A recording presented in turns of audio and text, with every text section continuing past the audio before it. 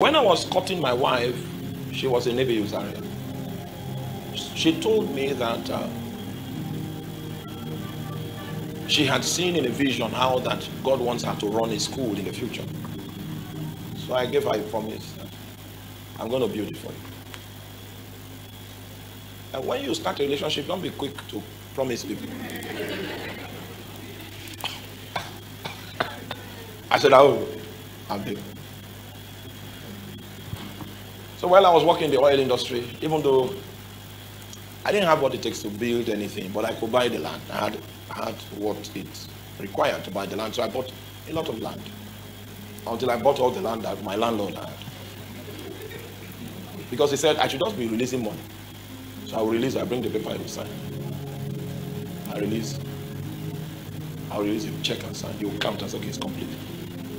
And 1 month I didn't release money. Say, neighbor, you are not, there's no alert. I said, the land has finished. Yeah. So what I had was land. And it came to pass when a strange president became the president of Nigeria and he had no minister of finance for 6 months. And the naira dropped so drastically that it was 500 naira to $1. That was when I was praying early in the morning. Meanwhile, I've saved 9 million. Then the great one now said, build. Wait now. He said, build. So I told my wife, the great one has spoken, that we should commence build. So I called the engineer because I saved 9 million and I felt 9 million was big money. I put my hand in the pocket, we went to the site. It's all right. An office should be here. This is the crèche area. And this side will be upstairs. Do you know that 9 million, the thing didn't come from the ground. It was underground. It was underground. The moment, because when they say, bring the iron rods at the bottom, they say, the thing has tripled now. Naira has died. In fact, one day I wanted to drive everybody from the site and that they said, no, it's not, we're not stealing your money. This is how much what you gave us can buy. I fell from faith. That project, it was in the environment of that strange shocking realization that my friend that had a PhD in quantities of surveying, who said, well, I should bring the plan. She will calculate how much it will take. The PhD in quantity surveying. And when the report was ready, he sent it back. It was 100 and something, and is it 10 million? Okay. Guess what? The faith died. And in the dream, God came and said, "There, Shaddai." He said, "Are you aware that before I started creation, I was broke?" Wait. Before I started creation, I was broke. I didn't have money, but I finished. I started broke. Broke? Yes. This is appearing unto me now. You see, the essence of his appearance is so that he can get you to believe. For Abraham, there were dead things around him, so he came and introduced himself as the God that raises the dead, as the God that called those things that be not as though they were. For me, he came and said, I didn't use money. I was broke when I started. Yeah, that's true. You were broke. You had no money. And I remember that I had $2,000 in my dorm account. I went to First Bank and asked them to give me my $2,000. They said they have only $500. That the remaining $1,500 is in Boko. So I took 500 from the whole of First Bank in my account. It was $500 they had. They gave me 500. I traveled for 48 kilometers to Boko to get $1,500.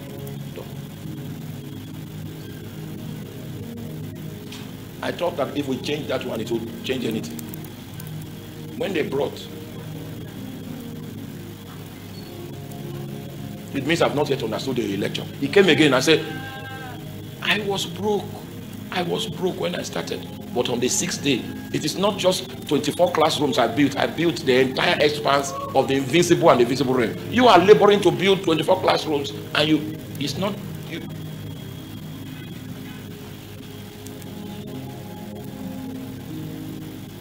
He kept doing it until I believed. The moment I believed, I began to spend from the central bank of the grace of God. You see, he said he designed it to be by faith so that it can be powered by the currency called grace.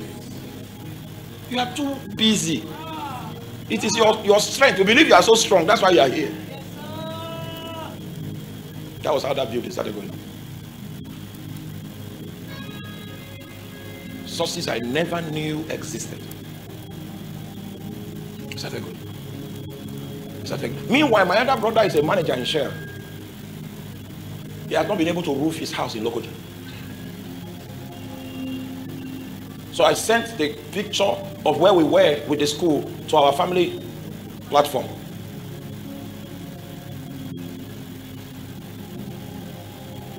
Then I got an invitation to London. I went to preach in London.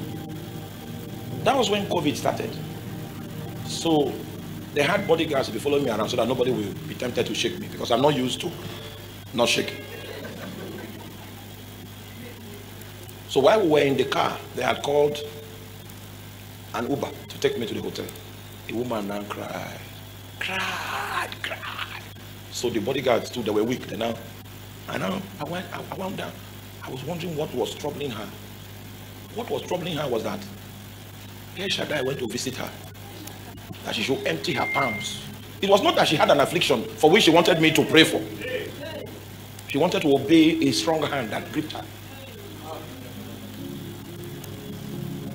The pounds that lady gave me, when I came back and I changed it at a ridiculous rate anyway, not the best rate. Do you know that thing moved? I said, eh? And there was no plan for that. I didn't know there was it was Jehovah himself that went and troubled the woman. Are you with me? Oh, from that meeting, people started calling my personal assistant. Say, you blessed us. You blessed us. You blessed us. Grace had gone into action.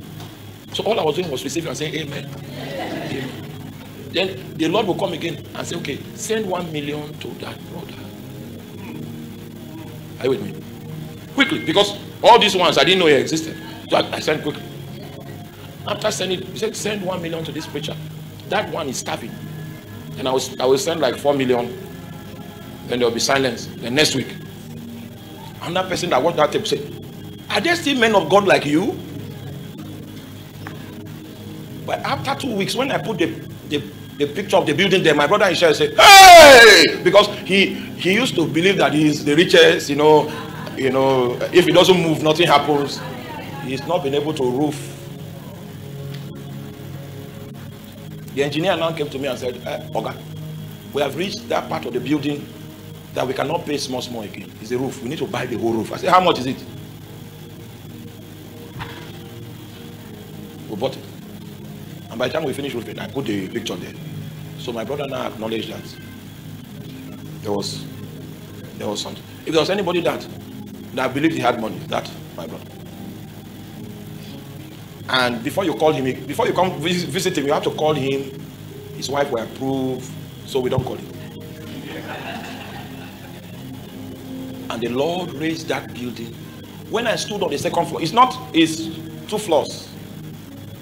When I stood on the second floor, I told Satan, I said, Satan, this thing now is in the physical realm. You can't steal it.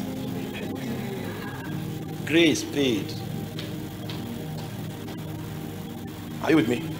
When we finished building, I told my wife I kept my promise. I thought that was all. Then I started seeing visions of the project we are doing now.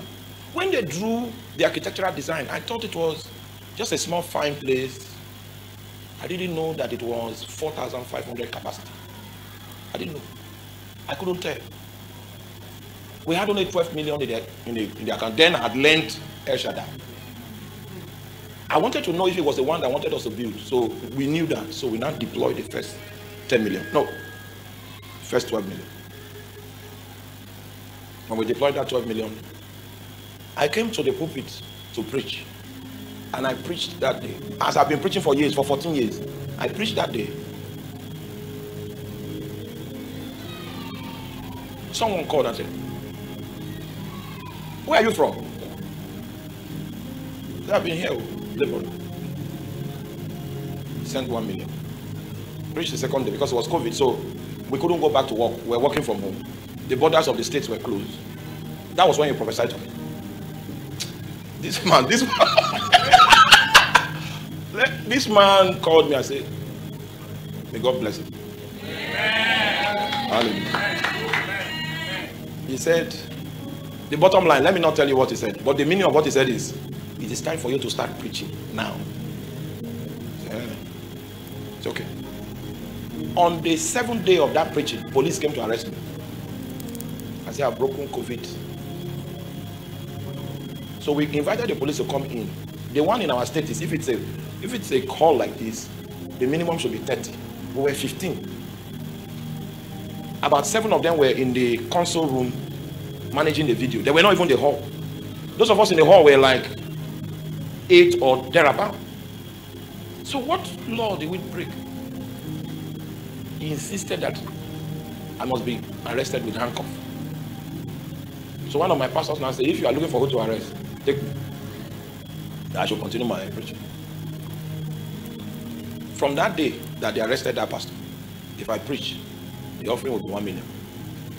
I preach tomorrow, it's 1 million. Preach it's next minute, 1 million. I preach this 1 million. I preach this 1 million. On the 26th day I preached, it was 11 million that as offering.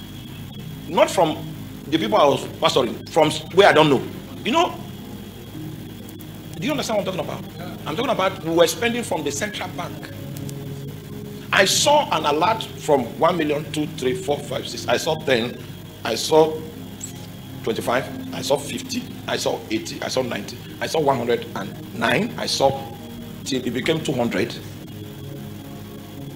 And on the 80th day of the preaching, meanwhile the police came again to arrest. This time you will be arrested.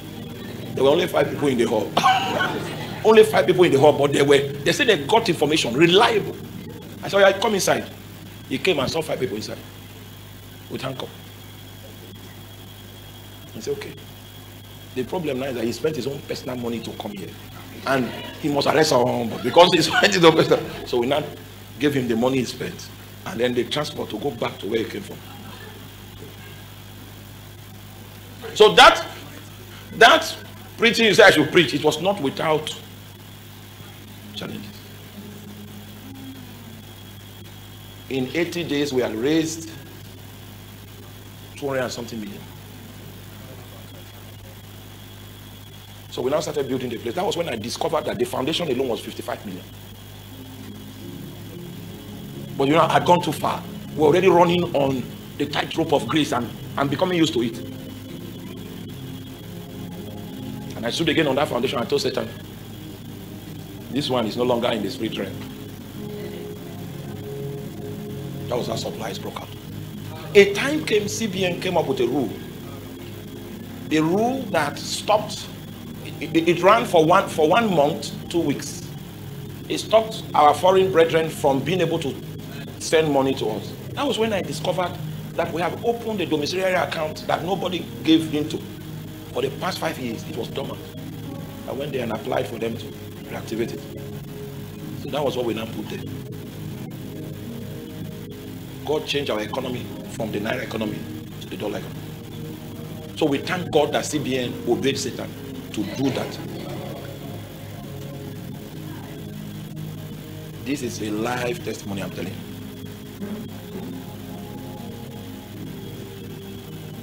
You know, I was in the oil industry, so I know that they buy crude in dollars. So we now had people that wanted to buy dollars. So as the thing, if it gets filled up, the marginal sales is 50,000, and they credit you in Naira. I mean, such foreign exchange possibilities that is not in the black market. This building began to. The roofing is 56 million. The sound 87 million. The multimedia screen 45,000 US dollars. The stage light 45,000 US dollars. The stage 6,700 US dollars. The rock 20,700. 20,700,000. Because the naira was unpredictable, we had to pay at once. Because if you don't, they will give you the price as at. You understand what I'm, you are a bank. You understand what I'm. It was no longer. We left the regime of the strength of man, and we began to see what grace can do. I am giving this testimony for the first time for a reason. Before I left Makurdi to come to Lagos, it was 748 million. Even the governor's building is on hold. The governor, he had to send his spies to the building to ask, who are the people doing this in this economy? 748 million. So it is more than that now, because when I came to Lagos, we had to still make some payments. So I've lost count of current figure. The AC 43 million, central AC system. I've forgotten the ceiling. Then the parts for the roof, so that it will not be hot. We can change the, which is also an acoustic, material that will blot out echoes. I saw God a way I've never seen him. So I tell you, to operate by grace is better. So when you were talking about power, that there's a power, God ministered this to me, that the day where you will see the work of the grace of God, that's the season that you're coming.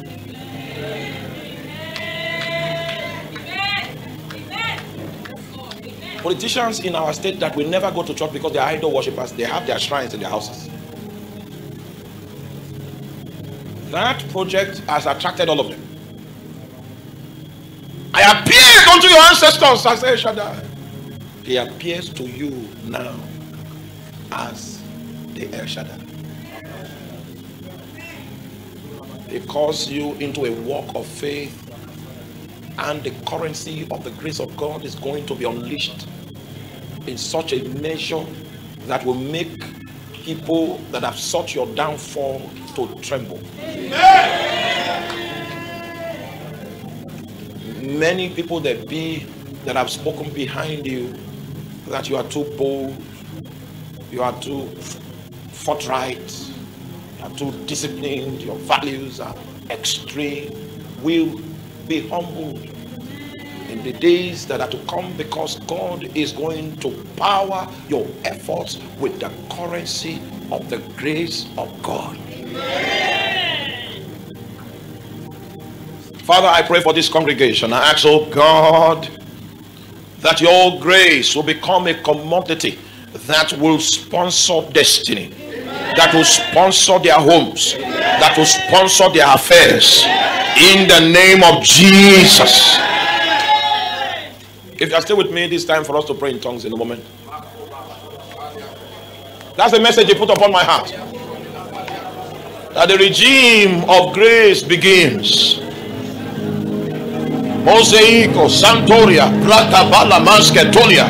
The things you have been doing all the while that nobody noticed, they will make people to notice it.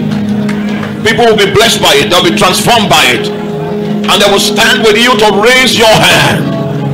The regime of grace, the regime of grace. Oh my Cosquenso Salamantalia, Recose Cobande Cura Mahasi, Brontes Capaito Cobela Maya Cutebalatuala, Jacombre Kenda Sikamaka Balaito, Gema Selico Bresco Falatula Bagabelaita, Iska Mamaya Combela Sila. It's a regime of the grace of God. It's a regime of the grace of God. God himself will be the one that will enthrone you by himself. He's the one that will advertise you by himself. He will cause people to supernaturally stumble on your products and they'll be interested to stand with you, because the grace of God goes to work in this company.